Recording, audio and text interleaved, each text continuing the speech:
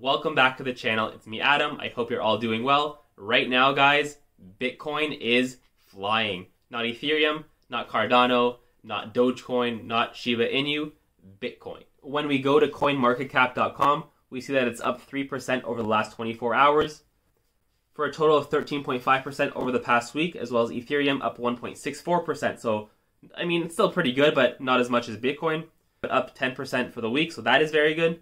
Otherwise, if you take a look at the rest of the altcoins, I mean, some are doing well, some are not, but right now, all eyes are on Bitcoin. And I was listening to YouTuber FX Evolution, who pretty much described Bitcoin as the index of cryptocurrencies. So for me personally, I'm invested in Bitcoin and Ethereum, and I do want to get into Cardano, but I haven't done that yet. And I also invest in Coinbase and Voyager Digital, which are crypto brokerages, because when we look at Coinbase stock, it's finally above $300 for the first time in a long time. Let's look at the last 6 months. Yet we literally haven't been here since May. It looks like it's recovering for the very short term, but I mean, this is a super volatile stock. I wouldn't be surprised tomorrow if it was down 10% or, again, up 10%. It's anyone's guess. And right now, it's largely following how well Bitcoin is doing, but eventually I think the stock itself it'll still represent the underlying price of Bitcoin, but I also believe that once Wall Street and investors realize how much crazy profit this company is making, and at the staggering rate that it's growing, I could easily see Coinbase at a very different valuation in 6 months from now than it is today. I mean, I don't know what that valuation is going to be, but I wouldn't be surprised if it's much different than this one.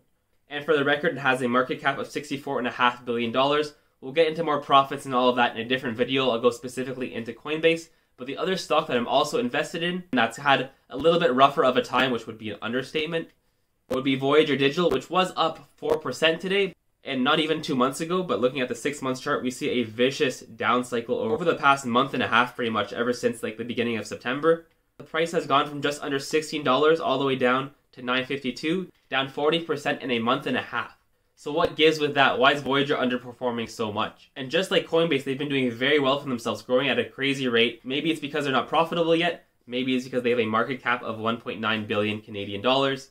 And actually, if you do zoom out over the past year, we do see that it did have a very huge run up, going from under $1 US all the way up to a 52-week high of $30.20 back in April. But since then, we've just been in a big downtrend. But again, as we take a look at Bitcoin on the charts, if it does continue ripping higher, that could prove to be a catalyst for Voyager Digital. And another potential catalyst for the stock is that right now, small caps are trading at historically low valuations. Not to mention the end of October going into November into January time is seasonally one of the best times that stocks have their biggest gains of the year.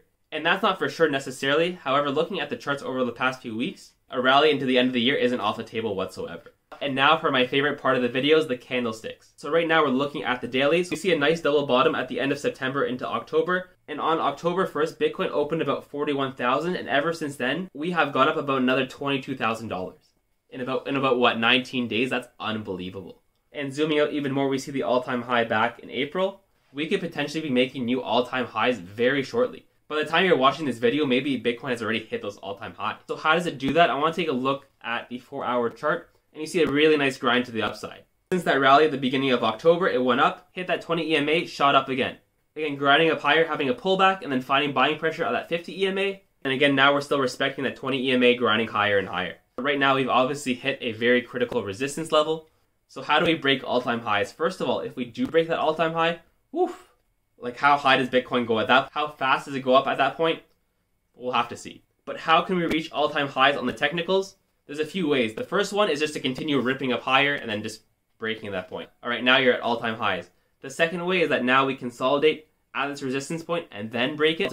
And that allows the RSI to breathe a little bit so that we aren't continually overbought. Because as we can see, usually when we get overbought, we tend to pull back a little bit. Again, that's not an absolute indicator whatsoever. You have to take all your indications and create your own judgments from them. Or another healthy way on the charts is that if it does pull back to the 20 or the 50 EMA, and if it does hit either of these moving averages, that could be a really nice place for a potential swing play. When we take a look at Ethereum on the daily, we see that we're still not near those all-time highs. So that's what I meant earlier, where everyone's just focusing on Bitcoin because, again, we're right next to those all-time highs. Whereas with Ethereum, we're not quite there yet, but usually when Bitcoin cools down a little bit, all eyes then become on Ethereum. And then at one point, it becomes all on Cardano, which I also want to look at. And this one's a little bit more in no man's land. Again, I haven't gotten a chance to get into Cardano yet, and I do want to, so I'm looking for my opportunity as well. And let's take a look at Coinbase. So we had the direct public offering, and I'll have to admit I was one of the people that started buying on that first day. I learned a very valuable lesson about buying a new stock on the market, but that's not always true because sometimes it runs up as well. But the rule of thumb for me from now on, at least, is that Wall Street doesn't know how to value new public companies. I'm happy to say that I'm finally at my break-even point right now. The price right now of coin is 305, and I think my average is 306. So I'm right there, but I remember being at these lows earlier this year.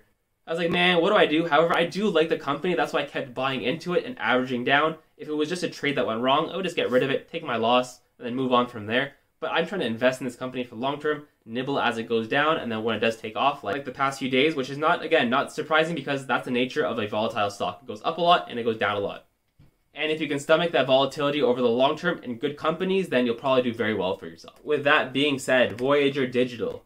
Is this a good stock? And I'll make a more in-depth video on Voyager Digital and Coinbase in a further video. We could draw a nice trend line going down over here. So with all those potential catalysts that I mentioned earlier, I start getting really excited when we cross this blue trend line, even more so once we break the $16 to $17 mark because that's where previous resistances were. And if we were to see the stock go up with conviction above those prices, that could be really exciting. Otherwise, just trying to average down on my position, not so worried about it. I mean, it's a high risk, high reward play based on crypto, which itself is a high risk, high reward play. So as long as you risk manage, you'll always be fine.